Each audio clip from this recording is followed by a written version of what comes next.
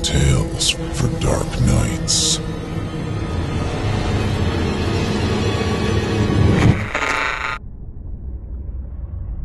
The following performance is a second-round entry in the 2017 Evil Idol voice acting competition. Voting is simple. Following the performance, simply click the thumbs up icon on this video if you'd like them to become a member of the team, or the thumbs down if you'd rather they not. Voting on this entry will conclude 1 week after the date of its posting. Good luck to all of our contestants.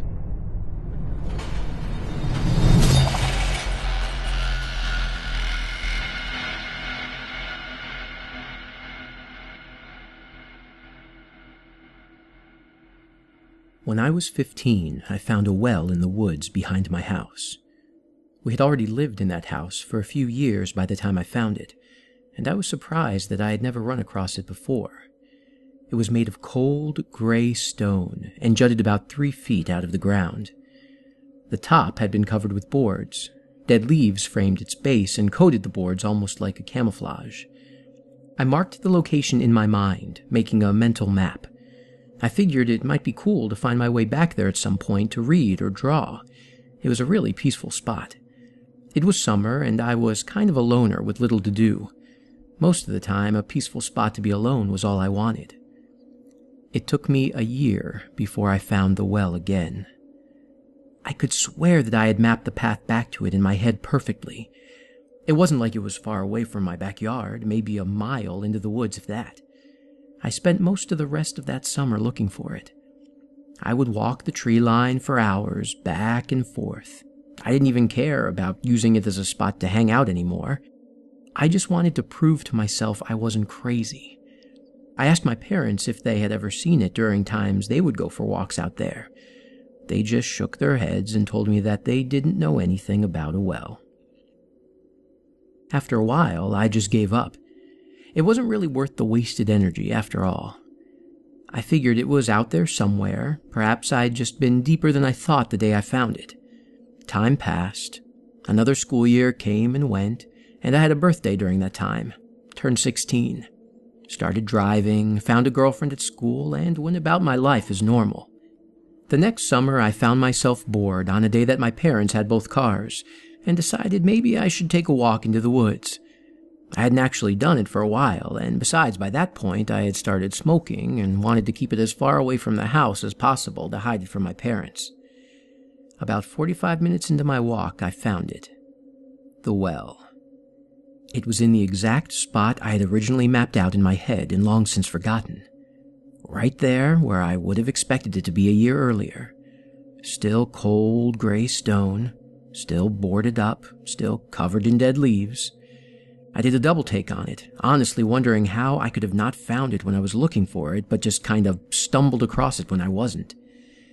I leaned up against one of the trees about 4 yards from it and stared at it, totally baffled. I tried to shrug it off, but it was so weird.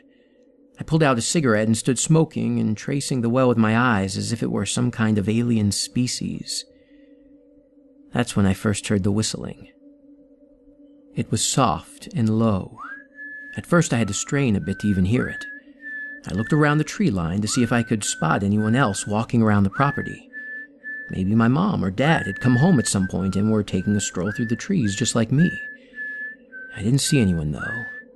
No distant shapes, no figures wandering the tree line. I followed the direction of the sound with my ears as it started to get louder. I even recognized the tune. Mary Had a Little Lamb. It got louder and louder till it seemed like the source should be right near me, and soon I realized that it was. It was coming from inside the well. I walked over to the well and started to clear the boards off the top. They weren't fastened to the top by anything, so it was as simple as just picking them up and tossing them into the grass. Once the last board was cleared, I stared down into the black pit.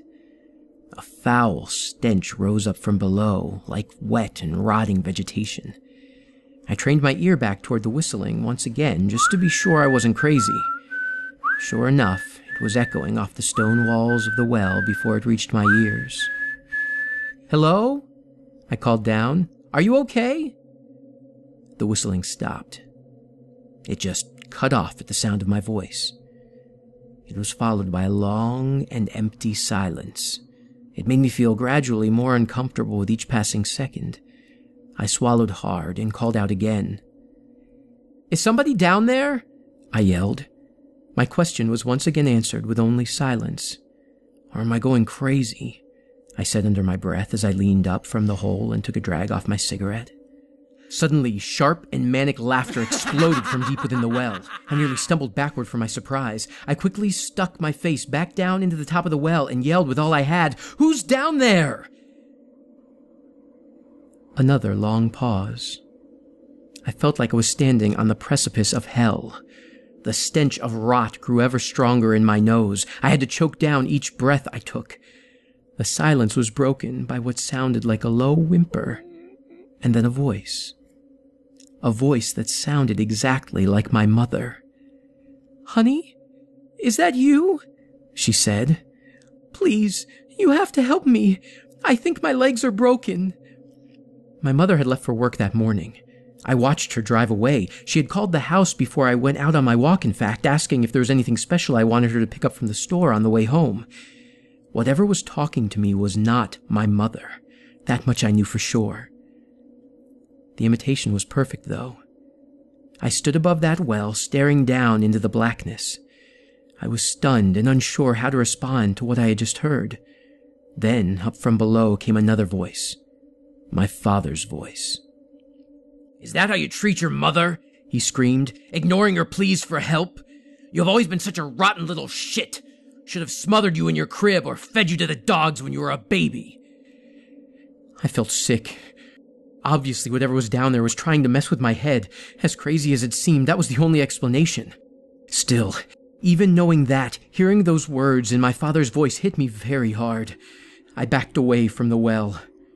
"Oh God!" it screamed again in my mother's voice. "Help me, please! The rats are eating me!" Its screams for help dissolved into a high-pitched squeal and then died out in a gurgling, retching noise. I turned from the well entirely and began to run away from it, back the way I came and toward my house. I could hear whatever was down there in the well behind me, laughing. As I moved through the woods as fast as my feet would carry me, I could still hear it whistling. Long when I should have been out of earshot, I continued to hear it. It whistled "Mary Had a Little Lamb," just like when I had first heard it. But as I reached the edge of the forest, the tune changed to a funeral march. I sprinted to my back door, which I had thankfully left unlocked before I left. I got inside quickly and locked it behind me. I went into my room on the second floor of the house and stared out my window. It overlooked the backyard and had a clear view of the woods beyond. Nothing was chasing me. At least not that I could see. Still, I sat at that window until my parents got home from work. I thought about telling them about what I had heard from the bottom of the well, but I knew they wouldn't have believed me. I ended up keeping it to myself. I never went into those woods again, and every time my parents would go for their walks, I'd always tell them to be careful. I knew there wasn't much else I could do. What was I supposed to say? "If you run across a well out there, book it, Mom and Dad. That shit is evil." Yeah, I'm sure that would have gone over real well, like me in therapy for a few years well. They never did see it, though. Or if they did, they never mentioned it. Months later, I started hearing someone whistle the funeral march outside my window every night for a week. Every time I'd look to see what was there. I could never see anything, though. This happened every few months, and when it did, it would drive me crazy. I wouldn't be able to sleep at all. I would just sit up in my bed and listen in terror, helpless to do anything about it. My parents never heard it. Eventually, I moved away from my parents' place out to California. I got a job in the Bay Area working at some tech company, met myself a nice girl, even got married. For a while, I even forgot about the well. That is until I went on a nature hike with my wife a few weeks ago. We were just walking along in the woods, talking and having a nice weekend with each other. We followed a trail that led us into a clearing, and I froze in my tracks when I saw it. A well, sticking about 3 feet out of the ground, covered in dead leaves. The boards had been removed from the top and scattered about the base, exactly as I had left it. My wife had noticed I had stopped walking with her and turned to me with a puzzled look. "What the hell is wrong with you? You look like you've seen a ghost," she said, smiling, walking back toward me. "Do you see it?" I said, pointing a finger toward the well. She turned her head and then turned back to me with a raised eyebrow. "The well?" she said. "Yeah, I see it. So what?" I wanted to tell myself that it was a different well. It had to be, right? I hadn't seen it in over 10 years, and I was in a different fucking state. I knew, though, just by looking at it, that it was the exact same fucking well. I found it again. I found it because I had stopped looking for it. I grabbed my wife by the wrist and started walking the other way. "What the hell are you doing?" she said as I drug her along. "Let's get out of here," I said, and then, realizing just how weird I was being, made a quick excuse. "I'm really starting to not feel good." "Okay," she said, still sounding puzzled, but placing a comforting hand on my shoulder. About halfway back down the trail, I heard whistling. The same tune I heard the first time I looked down that damn well. I looked back behind me, half expecting to see some nightmare bearing down on me like something out of a horror movie.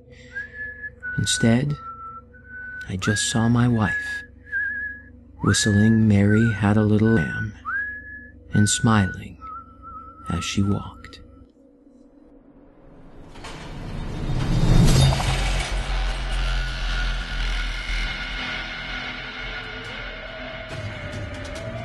Thank you for listening. If you haven't already, don't forget to cast your vote for this contestant via either a thumbs up or thumbs down vote. New entries will be posted throughout July. Be sure to tune in and vote for each of them and help decide who becomes the next evil idol. In the meantime, turn off the lights and turn on the dark. Chilling tales for dark nights.